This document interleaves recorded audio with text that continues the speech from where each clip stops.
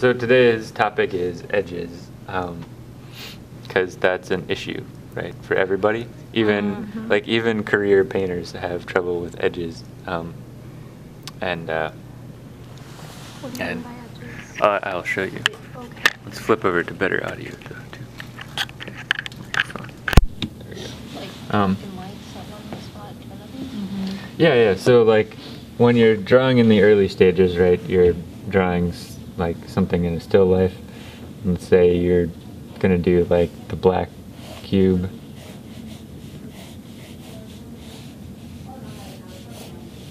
And then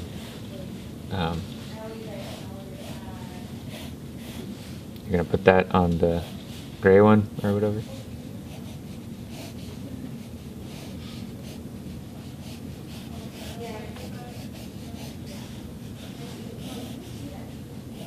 Okay. So in your early stages, you're working with the outline because the outline is kind of what you have. But really, remember, we're drawing through the forms, so you're working with the actual factual reality of it. And then you block in.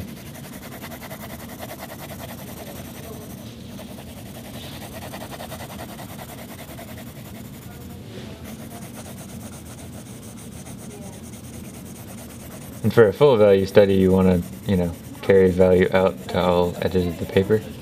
So the problem is if you now go back and then start outlining again, you're going to run into trouble, right? Because you'll hate your outline later, and the outlines kind of kill depth. So an outline is a tool that you use at the very, very end stages of the drawing, just where you need it to define form. But in reality, what defines one form is a shift in value, right? So this plane is different from this one because I'm going to change the value, right? And so early on, what I'll do is I'll draw right over the edge where that corner is. But you know how like when you have one dark side and one like lighter side, if it's like really different like that, doesn't it look kind of goofy when it's one side's really dark and one's really light? It doesn't really blend well. Well, it shows the form. It depends on the edge, and it depends on the distance from value to value, right? Yeah. So here, squinting your eyes, the value shift isn't very big from one to the other, from this side to this side, but the value shift from this to that is pretty huge, right? Does that make sense? So this, I want to get dark. Remember on our value scale, you have the 10 to 0, 10 being darkest, 0 being lightest. So within this little realm, like this would be like an 8, right? So I want to take this down to 8 as quickly as possible, right? Without ever really committing to an edge.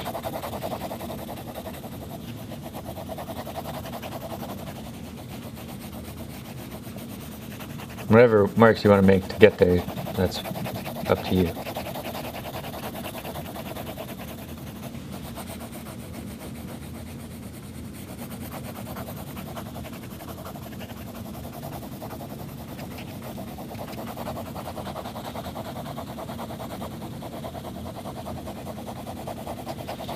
Okay, now I'm approaching sort of a 6-7 now.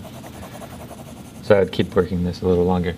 And then next to it is probably like a 6.5, right? So because the value shift isn't huge, so I'd want to just go ahead and get that knocked down.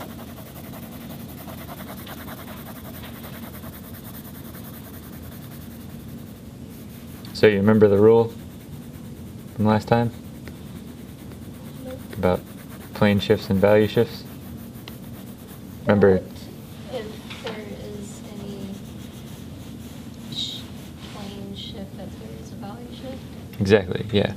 So if there's a plane shift, there's a value shift. If there's a value shift, there's a plane shift, right? So if you see on your object that you know that there's a change in plane, you know in your drawing that there has to be a change in value. And so this edge right here becomes increasingly important, right? So how do I handle that edge? Right now you can tell that there's a value shift, so there's a plane shift, right? So what I can kind of do is start working on this edge, cleaning this edge up. And I don't want it to be too sharp or too soft. Right now it's pretty soft, the edge. So I want to increase its visibility because it's a pretty harsh cube, right? Now, if I go too many times with that direction, then I'm going to start reinforcing the outline rather than increasing the effectiveness of the edge. So I want to be sure to draw like counter to the direction of the edge. See that? So then what I need to do is come back on the other side of the edge and just get a little control over how that value meets. Right? And then what I want to make sure is that this edge value is, if there's no progression, to make sure that it carries out all the way over to this side. So when you're drawing at first, you want to make sure that you draw over the edge of the forms. You know what I'm saying? So, because I'm carrying, like the edge is right here, but I'm drawing over it. So that gives you the ability to control where the edge is exactly, So under this plane right here, so it looks messy, right? And it'll look messy for a long time until you, at the end, once you establish the general values for everything, then it looks really good. It's like pretty much any project looks like a total mess until like the last 15 minutes. And that's where everything like locks together. So what you want to develop is the eye for whether that last 15 minutes is going to turn out well. Because right now you don't quite know yet. And basically that just comes from following the process a million times, and then you eventually kind of get it. So what you do here is just establish the relative values for each one. So I know that this is probably going to go darker, this is going to go darker, this would go darker, and this would even go darker. But what I want to do is set up the same relative value range for it. Looks like the backside of the bottom box is the same value as the shadow on it. This one right here? It's because I haven't touched the shadow yet. I'm just saying it looks like it's the same value. Which one are you talking about? So I have an odd effect that this is reflective, so this is actually going to be pretty light. Which point? I was saying it looks like this is the same blue as that. Mm-hmm. Yeah, this is a little darker on the actual object, right? The cast shadow. And the cast shadow is very, very close to this value right here. It looks like the cast shadow is just a bit darker though. So that's where that idea of pushing values comes in. So I need room for this value. So what I have to do is push this down to where it should be, push this down, right? Because it's all about kind of making room. So now I need this edge to come out.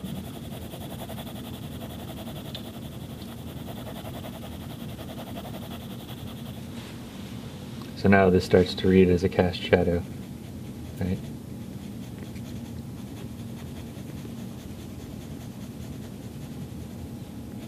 That little bit of overhang.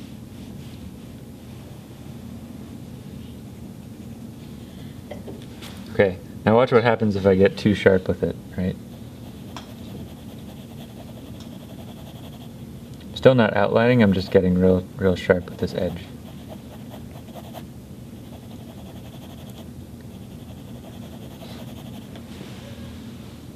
sometimes that can work, right? It's starting to work there. But if it gets too sharp, you can't tell which one is in front and which one is behind, right? Like if this edge right here gets really, really sharp, you start to wonder whether, if you look at just this little square inch, whether this is foreground or this is foreground. You don't know. It causes a figure ground reversal, right? So then what I can do if I don't like this location of the edge is I can play back and forth, right? By just erasing over the whole edge and then replacing with a new edge.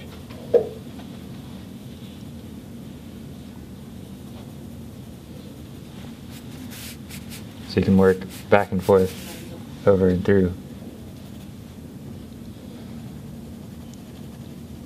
That keeps you in non-committal stages for a while. There we go. So if I lose the edge in some places and let it blend out and I pick it back in pick it back in other spots, then it's fine. Becomes more interesting. So like down here, if I want to say sharpen up this outline, maybe sharpen up this one. So if I have an outline, what I can do is I can just make the value of that plane the same as the value of the outline, right? And that can be a way to kill the outline. So what I want you to do is decrease your dependence on outline to define an object and start increasing your dependence on value to do it, right? And then at the very, very end, when you're done with all the values, then in like 3 or 4 little spots where you just want to, say, bring something forward, you can just do a little outline like that. But what I don't want to see is like a evenly line-weighted outline over every little thing. Because that, it's a cool cartoon effect, but not really useful for drawing. So when you do outlines, you want to use line weight concept, right? So heavy weight to thin. So if I were to outline, what I could do is, theoretically, I could start with heavy, go to thin, then the same object. So that it at least gives me something interesting to look at. So if you're going to use outline, use it in that way in choice areas. And outlines like that, they can actually serve to sort of ground an object to the bottom, where you have that little mini shadow under the box, where it doesn't quite line up with the surface. Okay, does that make sense? You see it? Cool. That's the new concept for today. I think that's it.